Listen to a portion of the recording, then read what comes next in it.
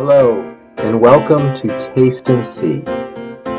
This is a Peace Church Sunday School class, and I am your host, Todd Blanchon. Let's see what the Lord can do with us during this time.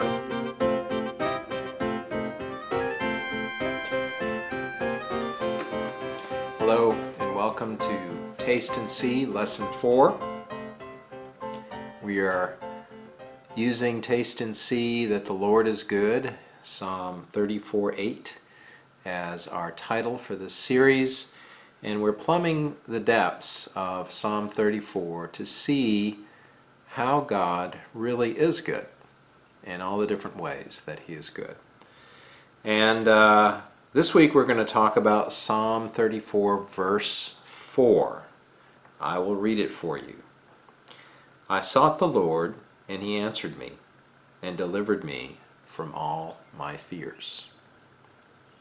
I sought the Lord, and He answered me, and delivered me from all my fears. That's interesting, isn't it? Given the times we live in. Do you ever feel like you have been seeking the Lord lately, and He has not delivered you from all your fears? What are you afraid of now? What is it that troubles you? There are lots of people who are afraid these days. They're afraid for many reasons, but we want to tease this out. We want to look at what others in the Bible have to say about God's rescuing us from fear and how it happens. And so this verse actually has two parts. The first part is, I sought the Lord and He answered me. And the second part is, and delivered me from all my fears. So let's take the first part. I sought the Lord and He answered me. You know, last week we talked about the prophet Jeremiah, and we talked about his most famous verse, which was Jeremiah 29:11, which is, I know the plans I have for you, declares the Lord. Plans to prosper you, plans for a future. Well, the verse immediately following that verse, 29:12, reads like this. Then you will call upon me, and come and pray to me, and I will hear you. You will seek me and find me. When you seek me with all your heart, I will be found by you, declares the Lord. That's when you call upon me, I will hear you. When you seek me, you will find me, and I will be found by you, declares the Lord. This is a clear invitation to come and look for the Lord. Let me ask you, have you looked for the Lord? Have you looked for Him this week? Have you looked for Him diligently? Have you looked for Him with all your heart? I can honestly say that most of the time that I talk to the Lord, it is to solve a problem, to get my particular needs met for that particular day, or to address a particular circumstance that I'm facing. I often look to the Lord to solve my problems, in other words, not to find Him. Now, this is for you guys who are out there. When your wife talks to you about her problems, is she looking for you to solve that problem? That is the natural inclination of men. We want to solve the problem. She tells us about a difficulty with a girlfriend or a child or a parent, and we want to solve the problem. We want to give them advice that allows them to get that relationship straightened out, right? How does that go for you? I can tell you it doesn't go well for me in my conversations with my bride. And interestingly, I find my wife does the same thing to me, too. Again, she's just trying to help, as I would try to help her. But when I come home and I just want to complain about something or somebody, I just need her to listen. I don't really need her to solve the problem. I usually know that I shouldn't be complaining about this thing or this person, but they've aggravated me, and I just like to complain, so I do it. And the problem that we have as people is that we are very task-oriented. We like to, like engineers or like mathematicians or scientists, we like to figure out the issue and solve the problem. And the Lord is saying, I really want to know you. And I really want you to know me, because in truth, since I'm your creator and I do not sleep or slumber, and I watch you day and night, and my eyes are upon you, and I look upon you, and I love you, and I've given you my son, and I've given you all of these things to show you that I love you, I really want you to know me, to find me, to seek me out. I created you for relationship with me. That's why I made you in my image, so that we could have a relationship. I did not make the beasts of the field or the stars or even the angels in my image. I made you in my image so that we could have a relationship. So seek me, and you will find me. Who does this sound like? I mean, do we know a New Testament character that this sounds like? Could it be Jesus? Well, glad you asked that question. In Matthew 7, verses 7, we get this from Jesus. Ask, and it will be given to you. Seek, and you will find. Knock, and it will be opened to you. For everyone who asks receives, and the one who seeks finds. And the one who knocks, it will be opened. And he continues. Or which one of you, if his son asks him for bread, will give him a stone? Or if he asks for a fish, will give him a serpent? If you then, who are evil, know how to give good gifts to your children, how much more will your Father in heaven give good gifts, good things to those who ask him? That's verse 7 through 10 of Matthew 7.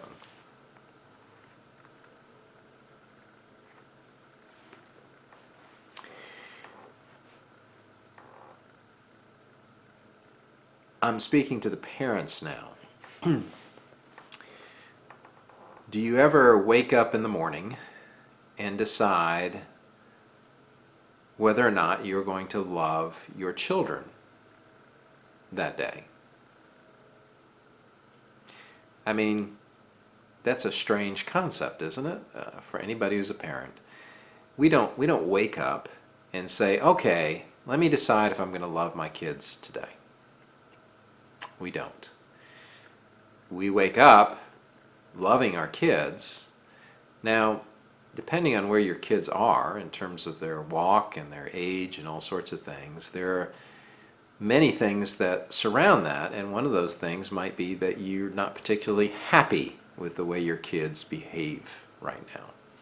Or maybe they've cut off a relationship with you, or maybe they're living a sinful lifestyle. And so there's things that you don't particularly like about that, but you don't stop loving them. Even the worst addict who is stolen from you, even the most abusive child, still is loved by their parents. Now, what God says directly from his own mouth, i.e. the words of Jesus, is that if you, who are evil, It's interesting you put that in there. If you who are evil can give good gifts to your kids, in other words, if your kids ask for a good gift, and it's within your power to grant it, you know, Daddy, can I have a sandwich? You're not going to give them a snake, are you? You're not going to give them a rock and laugh. Ha ha ha ha, you needed something to eat, I'm giving you a rock. Of course not. God values us much greater than we imagine. Much greater. He made us in His image, and He loves us for that. And this is what Matthew writes about what Jesus said in chapter 10, starting in verse 29. Are not 2 sparrows sold for a penny? And not one of them will fall to the ground apart from your Father, i.e. God in heaven, knowing. But even the hairs of your head are numbered. They're all numbered. So fear not, therefore. You are of more value than many sparrows. In other words, God knows you better than you can imagine. And He is not leaving you nor forsaking you. You know, our fears primarily come out of anxiety, anxiousness, worry about the future. There's some practical fears, but the ones that come from anxiety, Jesus addresses, and He does so in Luke 12, starting in verse 22, when He said to His disciples, Therefore I tell you, do not be anxious about your life, what you will eat, nor about your body, what you will put on. For life is more than food, and the body more than clothing. Consider the ravens. They neither sow nor reap. They have neither storehouse nor barn, and yet God feeds them. Of how much more value are you than the birds? And which of you, by being anxious, can add a single hour to the span of his life? In fact, the truth is, this is my side note, stress actually shortens your life. If then you are not able to do as small a thing as that, why are you anxious about the rest of it? Consider the lilies, how they grow. They neither toil nor spin. Yet I tell you, even Solomon in all his glory was not arrayed like one of these. But if God so chooses, or so clothes the grass which is alive in the field today, and tomorrow is thrown into the oven, how much more will He clothe you, O you of little faith? Do not seek what you are to eat and what are you to drink, nor be worried. For all the nations of the world seek after these things, and your Father knows that you need them. Instead, seek His kingdom, and these things will be added to you. Fear not, little flock, for it is your Father's good pleasure to give you the kingdom. It is your Father's good pleasure. You see, another way that God is really good to us is that He delights in us. And it's His pleasure to answer our prayers. So when you pray, pray expectantly and look for His answer. You may be surprised how quickly He answers and in what ways He does. But He will deliver. He is the great deliverer. God is good, and He is the good Father. And Jesus came to show us the goodness of God. And the greatest gift that He can give us is Himself. In Him, we have everything that we've ever wanted. In Him we have joy, in Him we have peace, in Him we have unabounding love. In Him we have all the necessities of life. We were made to be in Him. And yet, we constantly in this life chase other things, don't we? We chase wealth and power, influence, and purpose, and excitement.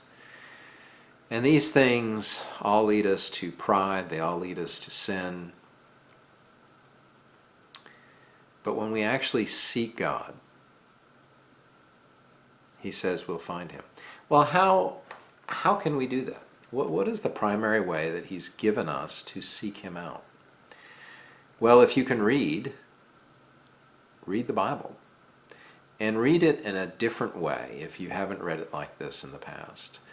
Read it and say out loud to God, Lord, help me to find you.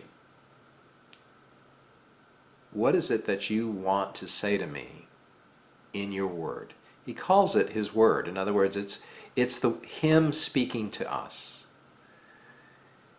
And when we begin to read the Bible saying, what do you want me to hear from you, Lord, here? As opposed to, Lord, I really need this problem to be solved, and I'm hoping to find the answer in these pages. Very different approaches. Once I changed my approach to reading the Bible, things changed. I began to know God much, much more deeply. Now, to say that I know him as deeply as I ought would be a lie, because there are just times when I want to solve the problem. But if we can start, even a little bit, start looking at God and saying, how do you want me to know you? How do you want me to find you in this passage? You won't have to read far, because the gift of his Holy Spirit that dwells in us will sharpen our minds. He'll ask questions about the passage. You know, God never wakes up and says, do I love Todd today? First of all, he doesn't sleep or slumber, so he doesn't have to wake up. But he always has the attitude that he loves me. When he looks at me and you in Christ, he delights. He smiles. He looks at us and he sees a child that he loves, that he has redeemed and is redeeming. And he just wants you to spend time with him. I recently had my fourth grandchild born to me. I have beautiful, beautiful children, and I have beautiful, beautiful grandchildren, and all babies and children are beautiful in my mind. But, you know, I just love to spend time with my grandchildren. I don't have to be doing anything in particular. I just want to be in their presence. I just like to stare at them. I remember when the first grandchild was born, staring at that child as I held her, and looking up at the clock and realizing that a couple hours had passed. I looked at the clock and I was just astonished. I said, "Oh, that clock must be broken. That only seemed like a few minutes." But I had been sitting there for a couple hours, just staring at this child. Adoration. Adoration of the beauty that God has given us. God just wants a little bit of this from you and me. He wants us to look at him and know him. There is one caveat to the do not be afraid mandate, or that God will deliver you from all your fears. And that caveat comes in doing bad. In other words, if you are doing something you shouldn't be doing, something that's punishable by law, then you should fear. In fact, God has given us the authorities to punish those who fear. And this is very clear in Romans 13, where it says, "Let every person be subject to the governing authorities, for there is no authority except from God, and those that exist have been instituted by God. Therefore, whoever resists the authorities resists what God has appointed, and those who resist will incur judgment. For rulers are not a terror to good conduct, but to bad. Would you have no fear of the one who is in authority? Then do what is good, and you will receive his approval. Even if you do come under condemnation from the authorities, that is not a condemnation if you're doing good that you should fear. But if you're doing wrong, in other words, if you're driving while intoxicated, if you are stealing, if you are abusing someone or abusing your position of power, and that is against the law, then when you are taken, when you are arrested, you should fear because you're being judged. Now, the good news is that even this, God forgives, and he may have you suffer for a while, but I would encourage you, if you know who our custodian is at Peace Church, to talk with him. He spent some time in prison and was delivered from that. And he has a beautiful testimony of God's goodness even to the most hardened of us. So the truth is, not all fear is bad fear, but the fears that God delivers us from are the ones that we should not fear. Psalm 91, verse 3. And actually, the whole psalm is about God delivering us from our fears and the many different kinds of fears that we have. But I thought that was interesting because I thought, well, does that mean all Christians who read and quote Psalm 91 will not get COVID-19? That's interesting, isn't it? If you read about being delivered from fear, there is much written in the Bible. Many, many passages.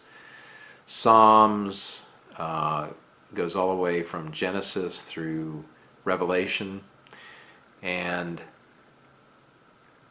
there are many types of fears that they talk about, but there's pretty much two groups. The first is the fear of the Lord. Now, the fear of the Lord is a good thing. In fact, in Psalm 34, David talks about, I will teach you the fear of the Lord. And we'll get into that in another lesson. But the other type of fear is just fear. It's just fear of things that can harm us or that can distress us. In fact, God gives us fear for very good reasons. You know, if you walk to the edge of a building without a guardrail and you look over the edge and you get a sense of being afraid, there's a good reason. Because if you fall, it's going to hurt. And so fear can be practical and it can be good. But when it is involving things like that are outside of our control, such as, let's say, a pestilence, or let's say fear of what people might think about us, or fear of being able to pay the bills, or fear that our children will not come back to the Lord. Those kind of fears are fears that God can address and offers to address. And so how does he do that? How does he do that? It's a very interesting question, isn't it? How does God deliver us from our fears? Does he make the object of our fears disappear? I think there have been a lot of prayers lifted about COVID-19, and yet we still find ourselves at the time of the filming of this lesson in the midst of pandemic and isolation in many cases. So, has he delivered us from that? Well, it's a very interesting question, isn't it?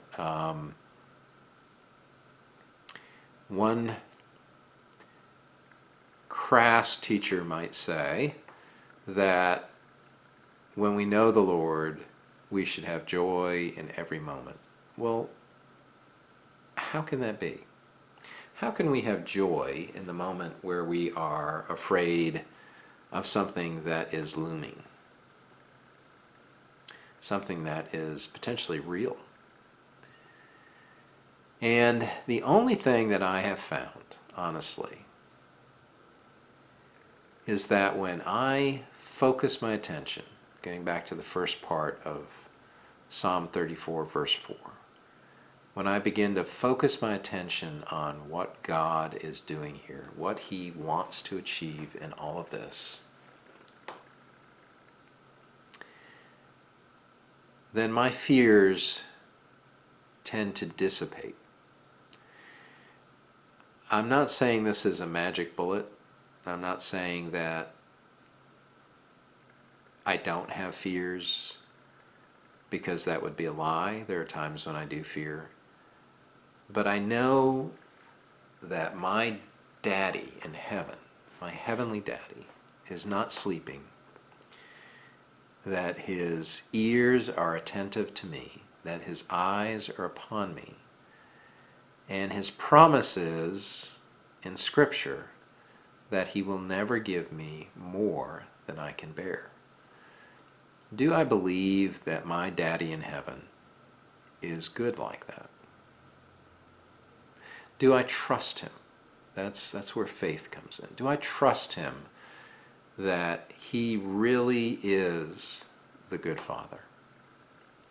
You know, if you've ever taught a child to swim in a pool, getting them to take that first jump from the edge of the pool into your waiting arms, even if it's just a few inches away, is really a fascinating exercise in trust, isn't it? That child, when you are right there and you have your arms up underneath their arms, they'll jump in the water because they know you've got them. But when you're a couple inches away and there's a gap, you can see even an infant, even a 1-year-old, will sometimes hesitate. Like, wait a minute, you're not holding me. And this is where faith comes in. This is why we're here. We're here to trust God, to develop a sense of His goodness in the midst of hard things, and to know that no matter what comes, even if COVID gets us, even if we get kicked out of our homes because we can't pay, even if cancer takes our loved one, even if that abusive person returns to my life, even if I don't get to see the salvation of the Lord visited upon my children, I will trust that God is good, that He, as He says in His Word, will wipe away every tear, that when I get to meet Him face to face, that it will make sense. He will actually go through it with me, and it will all make sense from His perspective. And we will understand, and we will love Him even more because we know we have been held by the good Father. So be a kid on the edge of the pool and trust that Dad's not going to pull his arms away when we leap. Trust that He is going to be there to catch you, that He just wants to see you jump.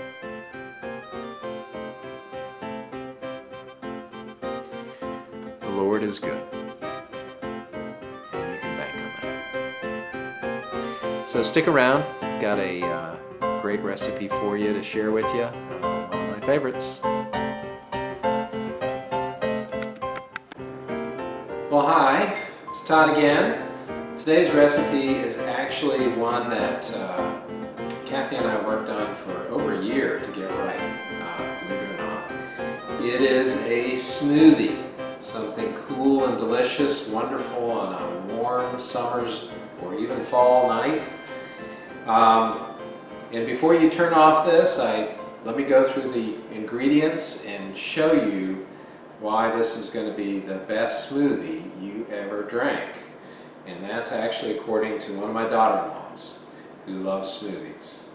So you'll need some fresh fruit. I like to use fresh, whole, frozen strawberries, frozen blueberries.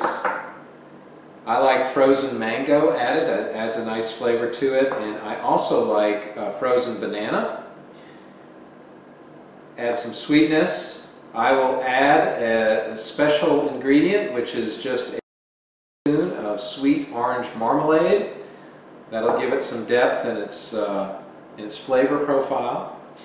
And we're going to need one of these and one of these. You're going to take the juice of half a lemon and half a lime, and you're going to add it to the mix. And then comes the interesting secret ingredient. And this secret ingredient is ginger beer.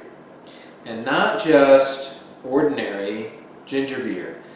We have tested a lot of ginger beers, and there's only one or two that really make this the smoothie we want it to be. We want ginger beer with a punch. So it needs to be hot, like a Blenheim's, or in this case, Kroger ginger beer, believe it or not, is the best. These are non-alcoholic, by the way. And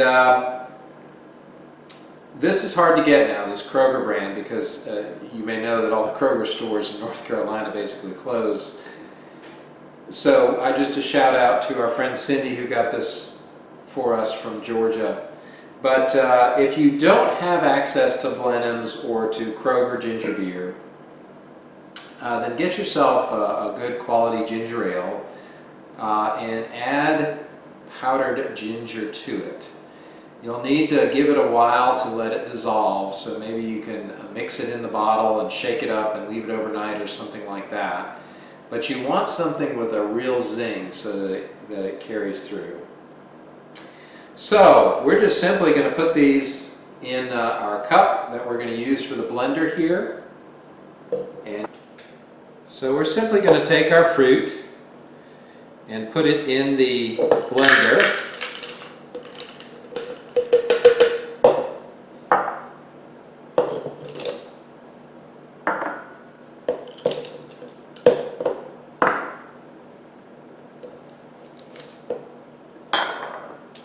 We're then going to squeeze our lemon and lime.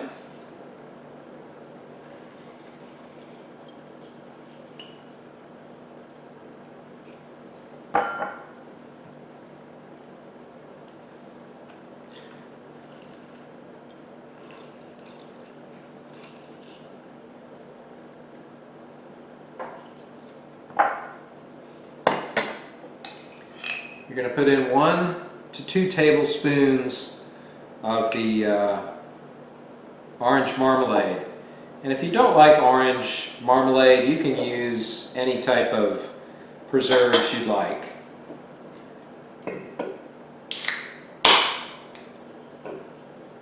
And lastly, for a single serving, about 6 ounces of the ginger beer.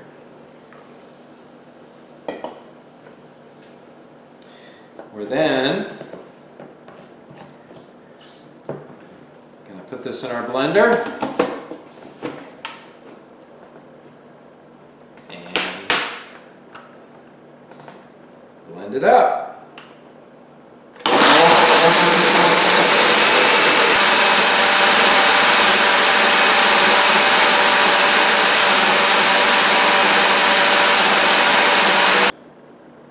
When it's done, it should be this beautiful purple color.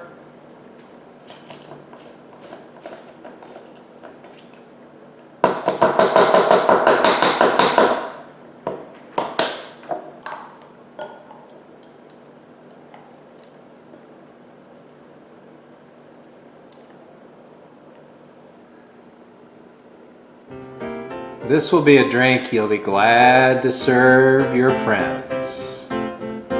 See y'all next time. This is Todd. Bye.